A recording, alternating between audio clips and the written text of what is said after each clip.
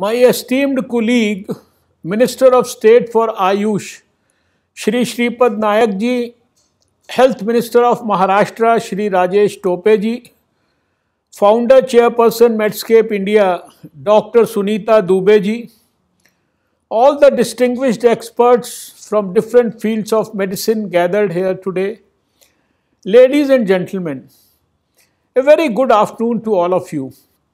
I would first and foremost like to extend warm greetings to each and everyone on the occasion of National Doctors' Day. If it were not for the tireless efforts of our doctors, the story of how the pandemic has unfolded so far would have been drastically different.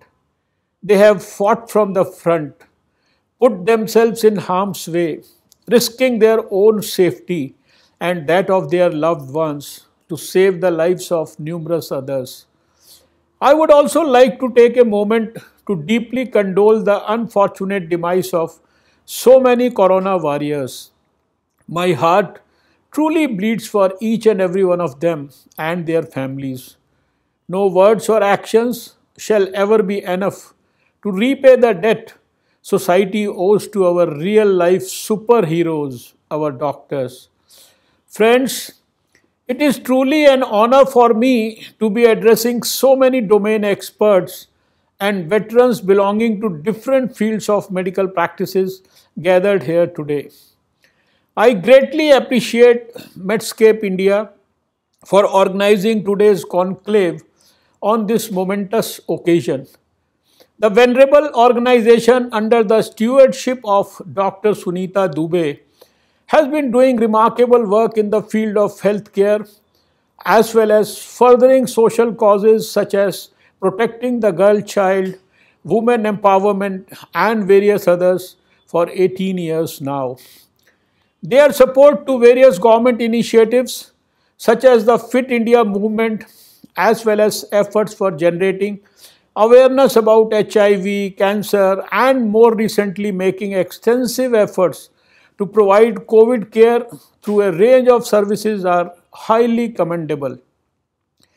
Medscape's proposal for Doctors' Day to be called as Immunity Day is one which finds utmost relevance in today's day and age. This pandemic, which has brought health to the center stage like never before, has also put a large spotlight on strengthening one's immunity among the public at large.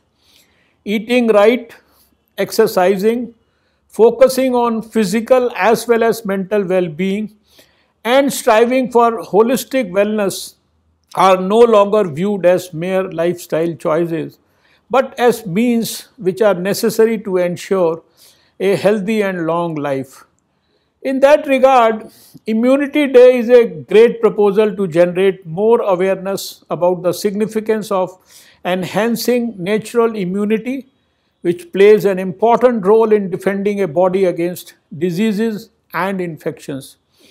It also gives me great pleasure to know that MedscapeIndia has declared an expression of interest to set up a unique statue of immunity.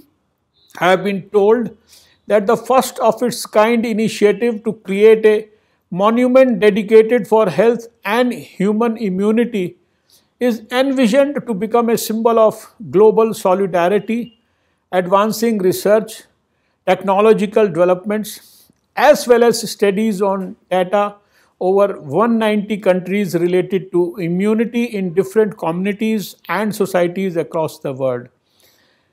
The concept of the project which is being unveiled today proposes to include setting up of a library, a world-class research center, a compilation of immunity-enhancing measures followed by various countries, creating demographic data from the whole world, having an auditorium and huge statue of immunity which shall attract domestic and foreign tourists as well.